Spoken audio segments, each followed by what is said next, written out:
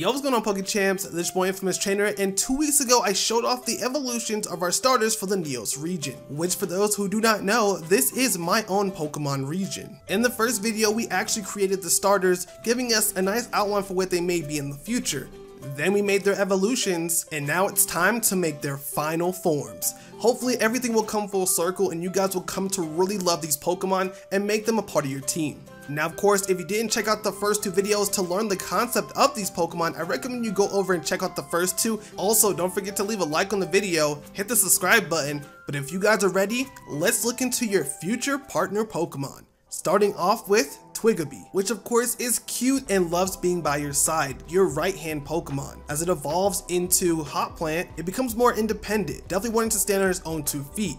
Or tail. Alongside gaining the fighting typing, which some may say Hot Plant can be a little bit cocky. In this region, it represents the non-magic users in Black Clover, being our Pokemon that's going to be definitely more on the physical side for sure. It'll become more level-headed and protect the ones that it loves in nature, of course, becoming one with the land, the trees, the grass, and everything around it. Diving into the design, I wanted to create something that was confident, but also could be nurturing to not only its partner, but also all the Pokemon around it, being the protector of nature and a peak performer in physical strength. Now I have to give a huge shout out to Yes in the Discord who helped me put this design together. I did some simple tweaking, but he really laid down the groundwork for this design, so I can't thank him enough for it. The design came out really good, showing a more physical peak performance of a Pokemon, making it pretty muscular, but also really sweet. Having the shrub on its leg kind of adds more of that grassy feel, long grass ears to show its growth, and lastly its tail to show how much it's been training to make itself stronger.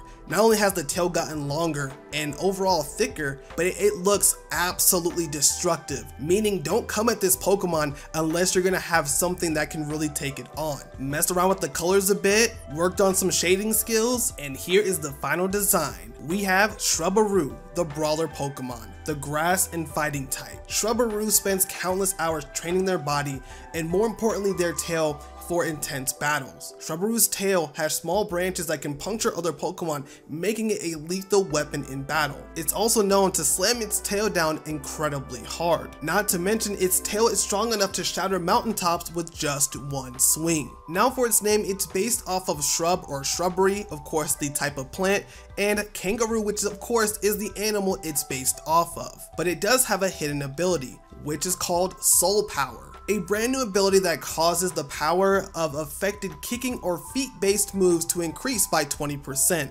which is pretty close to an Iron Fist, but it more deals with kicking type moves, which I think is really awesome. It also has a new signature move called Splinter Slam, which is 90 damage, 100% accuracy, and the description reads, it uses its tail to slam against the opponent. Once slammed, it uses the smaller branches and extends them to puncture the Pokemon, causing it pain before it releases it with a throw. This move sounds epic and I think fits it super well with the way the tail looks. Of course, can't forget the shiny, but this may change in the future, but overall it does flow pretty well with the first 2 stages. But let me know in the comments down below, are you guys still Team Grass in your Neous region adventure?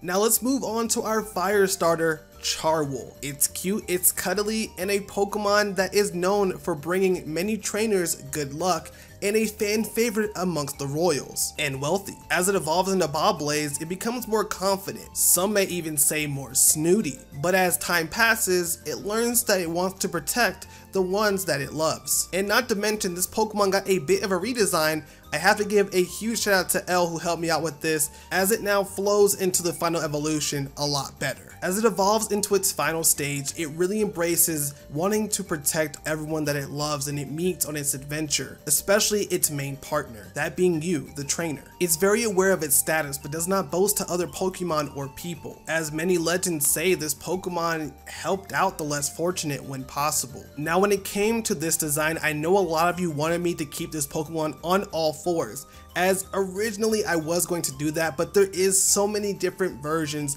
of a sheep fire Pokemon because of the Chinese zodiac, and most don't tend to be on 2 feet unless it's an ox, and that's more of a minotaur.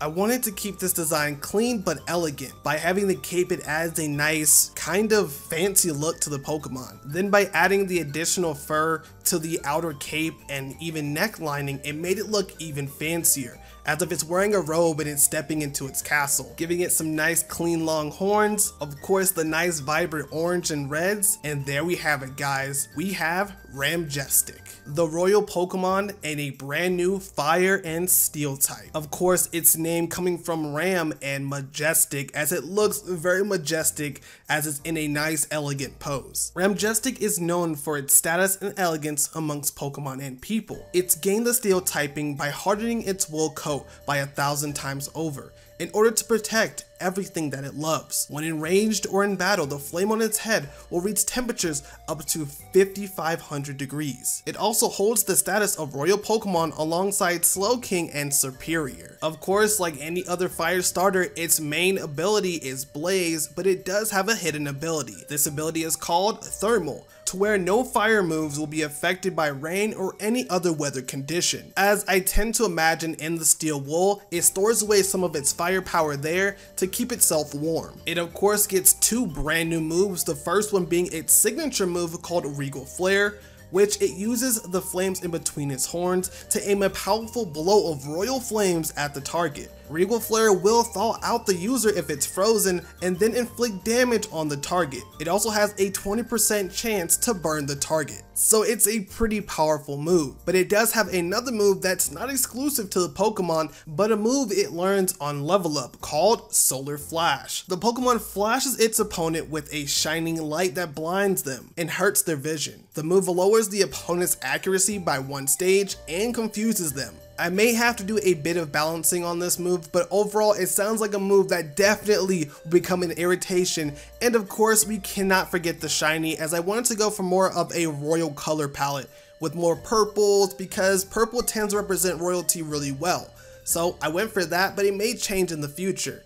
Overall, I like the design and I really love Ramjestic. This Pokemon seems really epic, so let me know, are you still Team Fire in your Neous Region adventure? Alright, last but not least, the water starter. This being Aguaky is a very unique Pokemon with a combination of a water and electric typing, and it's fun, it's energetic, and as it evolves into Waterkey, it shows more of its uniqueness in its overall design, learning more about its powers and how to balance the swiftness of water and the shocking ability of electric. Now, I knew for the final evolution I had to do something epic, and by far this was the hardest design to get done. I went through so many different sketches, ideas before we landed on a final design. Now I have to give a huge shout out to Steven Pixel, L, and Dark and Windy for assisting me with this process, as this Pokemon again was the hardest to make, but I wanted to make sure overall it felt like a grown version of Aguaky.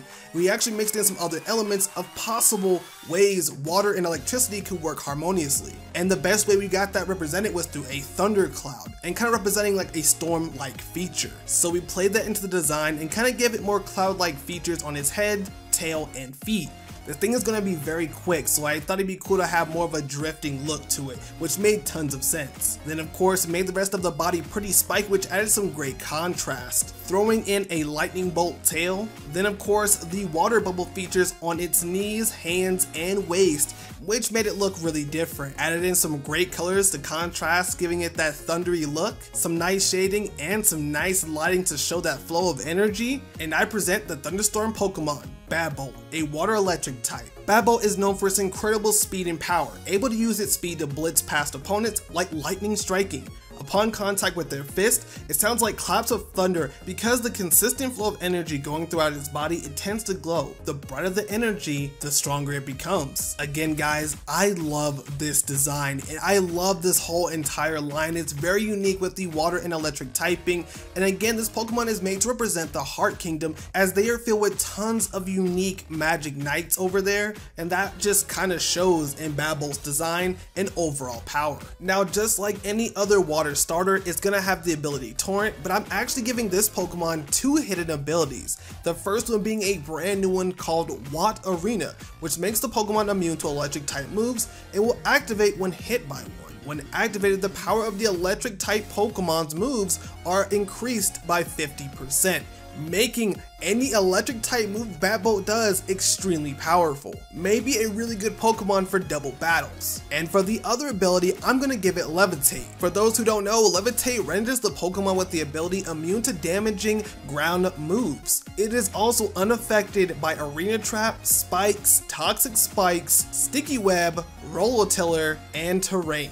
Let me just say, the Thunderstorm Pokemon is going to be one of the best starter Pokemon of all time. It also comes with 2 brand new moves, one that's exclusive to it being Bolt Geyser, which is a 100 damage attack with 100% accuracy, and this move works like Flying Press. It deals damage as it is a water type move, but deals a combination of water and electricity type damage. So of course, depending on what it faces, is gonna be super effective whether it's a water or electric type move. And then also through level up, we have a brand new move called Monkey Dance. This was inspired by the Paddis monkey, as when they're actually running, it looks like they're dancing, which of course is the monkey that we based Aguaky off of. And this is a stat boosting move. Monkey Dance raises the user's attack, speed, and special attack by 1 stage. This will be also given to other Pokemon like the Slaking line, the Pan and Semi line, the Darmanitan line, and of course Rillaboom line and the Infernape line. I gotta show some representation for other Pokemon that I love, and this is a great way to do so. And of course, here's the shiny. I think it looks really cool, but it may change as well. I'm still deciding on how I want to keep the shinies going. Now, of course, the big trend that you may be looking in my region and in the starter Pokemon is that they are very powerful. When I set this up to be a potential Pokemon fan game, I actually want to have this game be pretty difficult. So it's not going to be your everyday average Pokemon game where you jump in. No, it's going to have some challenges for you to make it a bit more challenging, as most Pokemon games tend to be very easy. So I want to kind of give you a strong starter Pokemon to take you through this very difficult journey you're going to be facing with gym leaders, evil teams, Elite Four, and possibly a Champion League. Now I want to say thank you to Pixel Steven, L, Whom Yes, Dark and Windy, and all of you guys for helping me get this series started. There is still so much to do, but I'm super excited to show you guys some of the potential new Pokemon, regional forms, and characters you guys are going to meet in this potential Pokemon fan game. Hopefully you guys did enjoy the content, and if you did, make sure you check out the other 2 videos. Share it out to a friend, hit that subscribe button, and leave a like on the video. That lets me know that you guys are enjoying the content and you guys are enjoying this series. And let me know in the comments down below what starter that you're going with on your Neous adventure. Me personally, I think Aguaky is my boy, so expect to see him around a lot more. Anyways, I'll see you guys next time. Thank you guys for watching. Bye!